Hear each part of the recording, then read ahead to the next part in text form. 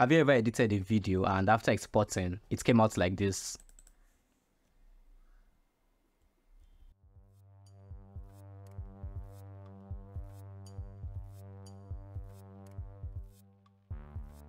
But anyways, I found a solution and I'm making this video to show you guys in case any one of you comes across this problem. So let's open Davinci Resolve and see how to solve that. So that instead of this, you get this Photoshop camera roll basically, and I'm going to be editing a photo without using presets.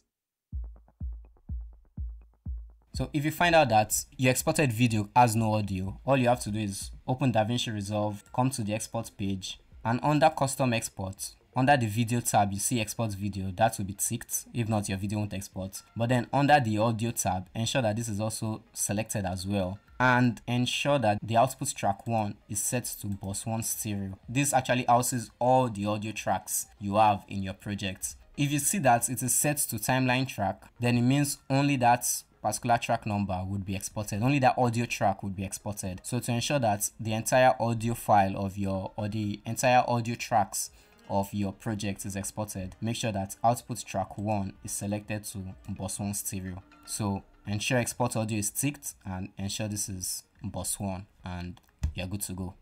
So as you can see, it's a simple solution. But then for someone who's just new to editing or new to using Davinci Resolve, it might seem like the biggest problem in the world.